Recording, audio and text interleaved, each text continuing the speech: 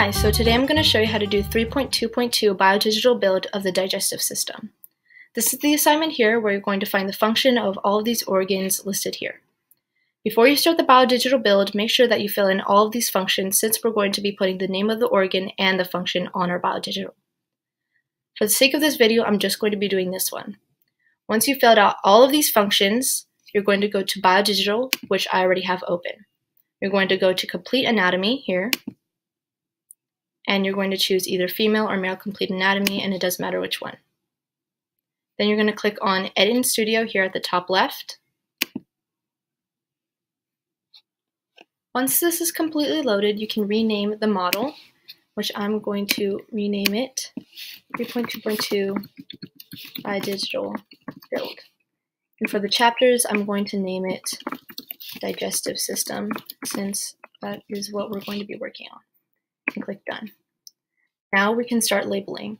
So go to Anatomy next to Chapters here, and go down to Digestive System, and click on the 3 dots next to it, and then click Isolate.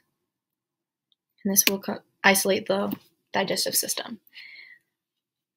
Now we're going to start labeling the organ. If you don't know where it is, you can search it up in the search bar. Since this is not showing, I'm going to click on the eye next to it. And if you can't really see where it is, then you can click it and then it will highlight. So I'm going to go to the back here, which is where it is. Now I'm going to label it. To edit it, you can click on it here, or you can click on the name over here on the right. For the title, I'm just going to name it Palate, and then I'm going to put the functions here.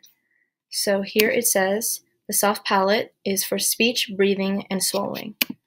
So I'm going to copy that onto here. And for the hard palate, then it says here holding roots of the teeth and chewing. So I'm also going to put that here.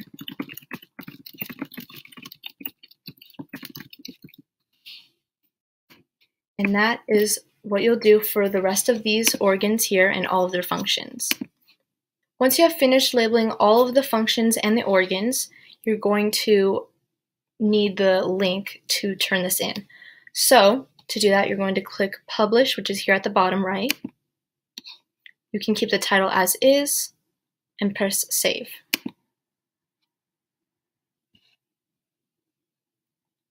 Once it's published, you can copy the URL here at the bottom left.